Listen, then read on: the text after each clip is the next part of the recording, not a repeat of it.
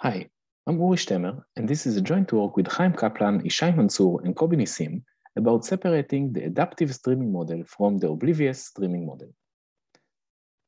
So first, I want to start by comparing the classical or Oblivious streaming model to the adaptive or adversarial streaming model that we will be talking about today. In both cases, we will consider a streaming algorithm that continuously reports estimation for the value of the function that it is tracking.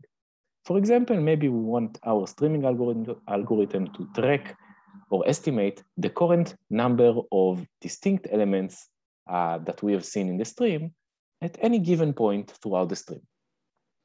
Okay, so let's start with the Oblivious or classical streaming model. So we have a streaming algorithm and we have an input stream. We don't know this entire input stream, of course, but we assume that it is fixed in advance, again, unknown to the algorithm. Now, on every time step, our algorithm gets the next element or update from the stream, and the algorithm needs to respond with its current estimation for the value of the function that it is tracking. Then the algorithm gets the next update in the stream, responds with its next estimation for the value of the function, and so on. Okay, so that's fine. What happens on the other side of the screen? We still have our streaming algorithm, but now the input stream is not fixed in advance. Instead, what happens is that there is some adversary in the background that chooses the updates in the stream one by one as time goes by. So in the beginning, the adversary chooses the first update in the streaming algorithm gets this update and responds with its current estimation for the value of the function. The adversary gets to see this response given by the streaming algorithm, and based on that response, the adversary chooses the next update in the stream. Our streaming algorithm responds with its current estimation for the function, the adversary gets that response, based on that, chooses the next update in the stream, and so on. And as you can guess, the difficulty now is that the choice for the elements in the stream depends on the estimations that we give out. And as a result, the inputs in the stream depend on the internal randomness of our streaming algorithm. And that's a problem. Okay, so let's see a little bit more formally the definition of the adversarial or adaptive streaming model. So as we said, first, in the beginning, we fix some underlying function g that we are interested in tracking its value throughout the stream.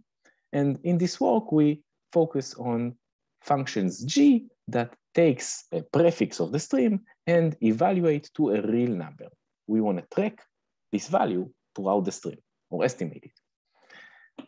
And we will also use the parameter alpha to denote our approximation parameter. So on every time step, we would like to obtain a value which is a 1 plus alpha multiplicative approximation for the true value of the function g at that moment. And as an example, for a function g, maybe the function g that we're interested is, we want to count the number of distinct elements throughout the stream. Okay, now we consider a two-player game between a randomized streaming algorithm and an adversary. On every round, the adversary chooses the next update in the stream, and this choice can be based on all previous stream updates and all previous outputs given by our streaming algorithm. The streaming algorithm takes this current input in the stream and responds with its current estimation for the value of the function. The goal of the adversary is to make the streaming algorithm err on at least one time step throughout the game. This means that the goal of the adversary is to make the streaming algorithm return an answer which fails to be a 1 plus alpha approximation for the true current value of the function g. Okay, so that's the definition of the adversarial streaming model. And when you see this definition for the first time, you might think, well, okay, I see the differences between that and the classical Oblivious setting. You added this adversary in the background that chooses the updates in the stream. But maybe nothing changed really, and maybe existing algorithms for the classical setting, maybe they still work also in the adversarial setting. And if your streaming algorithm is deterministic, then you would be correct. It's easy to show that deterministic streaming algorithms, if they work well in the classical setting, then they also work well in the adversarial setting. However, the issue is that we know that for many problems of interest, your streaming algorithm must probably be randomized. And then when your streaming algorithm is randomized, you need to be careful because as time goes by, the adversary might learn properties of your internal randomness, and then you can't really make valid statistical claims about it anymore, and you run the risk of the adversary causing you to fail. And as it happens, many of the existing randomized streaming algorithms, they are not adversarially robust. So the takeaway from this slide is that we don't want the adversary to learn our internal randomness. Okay, so now let's see what are the existing results in this context and what are our new results. So first, several papers presented several interesting positive results.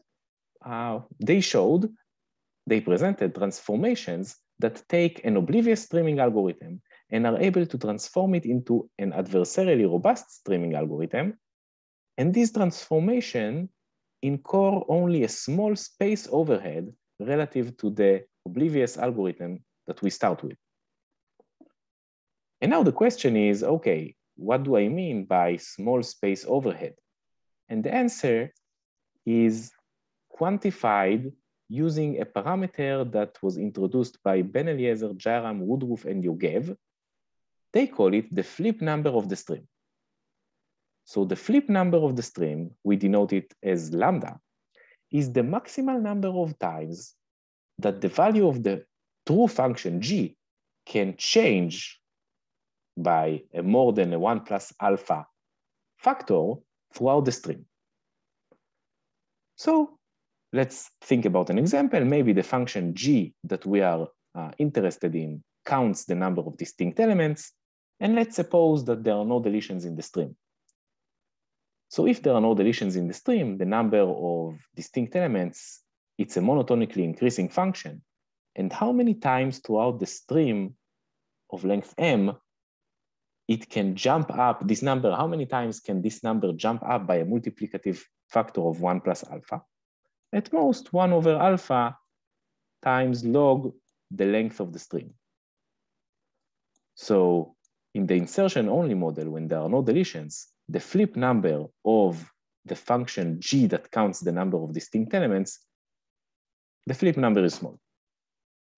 And that's good because all of the existing transformations from an oblivious streaming algorithm into an adversarially robust streaming algorithm, they incur space blowup that depends on the flip number. So we have either blow up linear in lambda by Ben Eliezer et al, or root lambda by Hasidim et al, or alpha times lambda, where alpha is the approximation parameter of the classical algorithm A by Woodruff and Zur, or we have root alpha lambda by Attias et al. Okay, so the existing transformations, if lambda is small, they produce an adversarially robust algorithm with small space complexity. But what happens when lambda is large? So let's see the negative results. First, in 2013, Hart and Woodruff showed informally negative results for linear streaming algorithms for many problems of interest. So as a negative result, that's great. But their negative result only holds for linear algorithms. So like before our new result, it was kind of open that maybe everything you can do in the classical setting, you can also do in the adversarial setting, but maybe just not using linear algorithms. We show the first separation between the adversarial setting and the oblivious setting. Specifically, we present a streaming problem such that if you want to solve this streaming problem in the classical oblivious setting, you can do it very cheaply using only a polylogarithmic space. But if you want to solve this problem in the adversarial setting, you must provably use large polynomial space, even if you're trying to use a nonlinear algorithm. So that's an exponential separation. And in addition, so I don't know if the flip number lambda is the correct parameter to look at, but our result says that if you decided to use the flip number lambda as the parameter that controls the blow-up of your algorithm, the space blow-up of your algorithm, then in general, root lambda is the best you can get, because we have transformations that keep the blow-up at most root lambda. And in general, a blow-up of size root lambda is necessary. Okay, so that's our result. How do we get it? We get it by formalizing a connection between the adversarial streaming model to the recent line of works on adaptive data analysis. So before I'll tell you how do we get our results, let's first recall what adaptive data analysis is all about. And in order to remember what adaptive data analysis is all about, let's start with the following warm-up. Let's call this warm-up simple problem number 1. So it's a very simple problem. I'm sure we all know the answer to that problem. We have an unknown underlying distribution D over a domain X. And we also have a fixed known predicate mapping elements from the domain X to either 0 or 1, and we have some desired approximation parameter alpha. Our input is a sample S containing n IID samples from the underlying unknown distribution D. Our goal is to use this input sample in order to estimate the expected value of the given predicate H over the underlying unknown distribution D. And the question is, how should we compute our estimation? And also, what should n be? How big should this input sample be in order for us to be able to guarantee small error with high probability? Okay, so that's an easy question. We all know the answer to that. We just compute our estimation using the empirical average of the given predicate H over the given input sample. And by the Hofding bound, as long as n, the size of S, is roughly 1 over alpha squared, we should be fine. Okay, so that's easy. Here is a little tweak to that problem. Nothing changes really. Let's call this problem simple problem number 2. So we still have, so everything is the same. We have the underlying unknown distribution D. Our input is a sample S containing n IID elements from this underlying unknown distribution D. The only difference is that now, instead of having only one predicate H, we have K different predicates, all fixed in advance, all given to us, all known a priori. Okay, now we want to use our input sample S in order to approximate the expected value of each of these K predicates over the unknown underlying distribution D. What should we do? We should do exactly the same as before. We estimate the empirical average of we estimate the expected value of each of these predicates using its exact empirical average on the given sample S, and still by the Hofding bound, maybe with a union bound, as long as the size of our input sample is roughly 1 over alpha squared times log k, we should be happy. So, okay, that's easy. But an important assumption we made here when we applied the Hofding bound is that all of these k predicates were fixed in advance. In particular, in order to apply the Hofding bound, we need the sample S to be independent of the choice of these k predicates. Okay, so now here is the basic formulation of the problem that is considered in the line of work on adaptive data analysis. Let's call this problem the ADA problem. And what changes now is that the k predicates are not fixed in advance. Instead, they are given to us one by one. So we still have the underlying unknown distribution D. Our input is still a sample S containing n IID elements from this underlying unknown distribution D. But now, we don't have the k predicates in advance. Instead, for k rounds, on every round, we get the next predicate, and we need to respond with the current approximation AI to the expected value of that given predicate over the unknown underlying distribution. And as you can guess, the difficulty now is that the choice of the predicates may depend on the previous answers that we gave out. And as a result, the choice of the predicates may depend on the sample S, which would break our previous analysis completely. Okay, I'm going to say exactly the same thing, but with a picture. So in the adaptive data analysis problem, we want to design a mechanism M that in the beginning of the game gets a sample S containing n IID elements from some underlying unknown distribution D. Now, for k rounds, we get a predicate mapping the domain X to 0 or 1, and we respond with our current estimation for the expected value of that predicate over the underlying unknown distribution. Then we get the next predicate, we respond with our next approximation, and so on.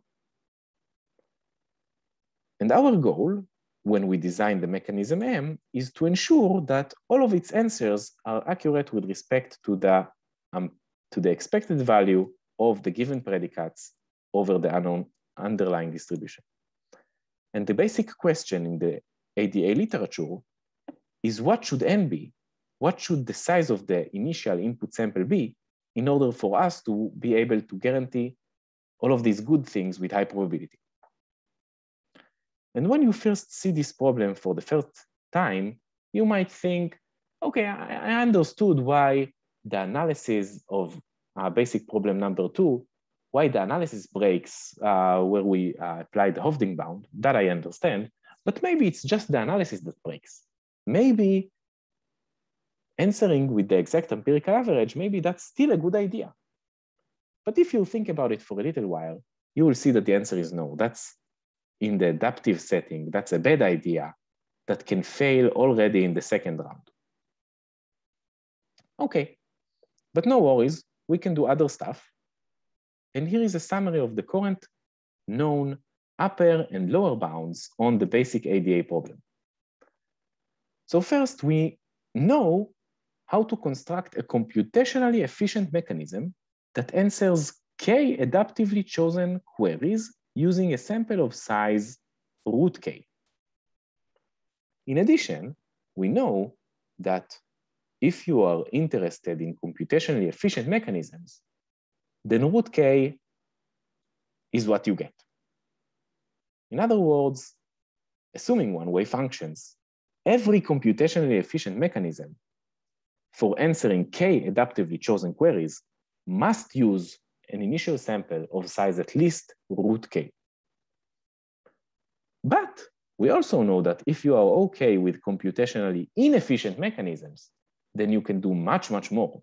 Suddenly, the number of queries k you can answer can be exponential in the size of the input sample. can be exponential in n. Okay, so these are the current upper and lower bounds. What's the connection between that and adversarial streaming? So we show a reduction from the ADA problem that we just mentioned to adversarial streaming. And more specifically, we design a specific streaming problem such that if you could solve this problem in the adversarial streaming model, then you could take such an algorithm that solves this problem and use it in order to construct an algorithm that solves the ADA problem with related parameters. And once you have that, then you can apply the negative results we mentioned for the ADA problem to obtain negative results for adversarial streaming. And the streaming problem we present, we call it the streaming adaptive data analysis problem, or SADA in short, is defined as follows. Every update in the stream has one of two types. Either the ith update is a data point, let's call it data point pi from the domain X, or it is a function hi mapping elements from the domain X to either 0 or 1. Okay, these are the updates in the stream. What do we want to estimate? Our goal is on every time step I, after obtaining the next update in the stream, we want to approximate the average of the last given function in the stream over the multiset containing all of the data points that were given to us throughout the stream. That's the SADA problem. And intuitively, why should that be a good problem to look at? Because first, let's agree that in the classical Oblivious setting, we can solve this problem very cheaply in terms of memory, because we don't need to store all of the potentially many data points that were given to us throughout the stream, because we can use sampling. We can just maintain a small representative sample out of all of these data points that were given to us throughout the stream. And now, whenever you give me a function, I evaluate this function not over the many data points that were given throughout the stream. I evaluate it only over the small representative sample that I'm maintaining, and that's cheap memory-wise. On the other hand, in the adversarial setting, we don't have this trick of sampling. In the adversarial setting, if you want to answer many adaptively chosen queries by the lower bounds for the ADA problem, if you want to answer many adaptive queries, your sample must be large. Your sample is large, intuitively. Your memory is large. You're not doing very well. So that's the intuition. And I just want to mention that if you recall, the negative results for the ADA problem, they were computational. They assumed one-way functions. While we are aiming for an information theoretic separation, which means that we cannot plug and play the negative results for the ADA problem as is. We need to open them up and modify them. And that we do using the bounded storage model, using cryptographic tools from the bounded storage model. Okay. So to summarize, we establish a connection between adversarial streaming and adaptive data analysis, use this connection in order to present a streaming problem that separates the adversarial setting from the classical setting. And this is the first general separation between the capabilities of these two models. And that's it. Thanks for listening.